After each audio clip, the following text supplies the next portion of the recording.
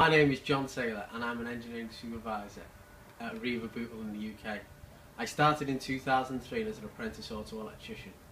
This apprenticeship consisted of a work-based placement for 4 years at Speak Depot and included attending Coventry City College for block release for 3 of those years.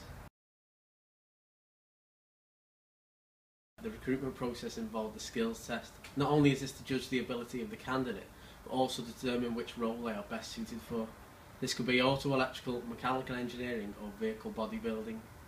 Although I knew one of these would become my core trade, should I be successful, what was most attractive to me was the thought of being multi-skilled in all of these areas. The next stage involves interviews with managers from within engineering. My current work role includes supervising the engineering staff. This includes ensuring all repairs and maintenance work is completed on time, prioritising delegating work, stock availability and predicting what materials I may need to order for preventive maintenance. One of the most important roles I currently hold is planning and scheduling inspection rotas and MOTs. I also hold engineering excellence meetings with staff 3 times a week. This allows me to get feedback if there are any issues on the shop floor and how we can work together as a team to overcome them. What I enjoy most about working for Arriva is the support and range of excellent training available to me.